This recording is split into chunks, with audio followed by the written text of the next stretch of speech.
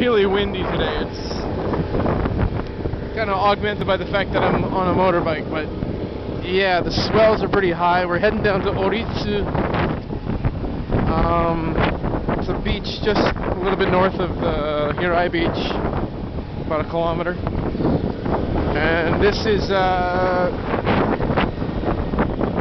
easiest way to go down and check out the waves. It's kind of an inspiration point too, if you know what I mean. But yeah, oh, it's choppy as fuck up there. Unsurfable.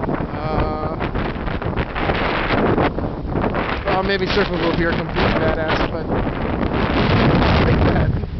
Whee! And over there you can see all the windmills. There's Sumitomo again.